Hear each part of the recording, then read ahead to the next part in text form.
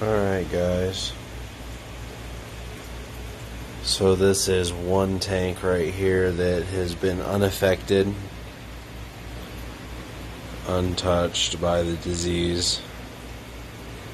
Everything else is soaked in bleach and broken down.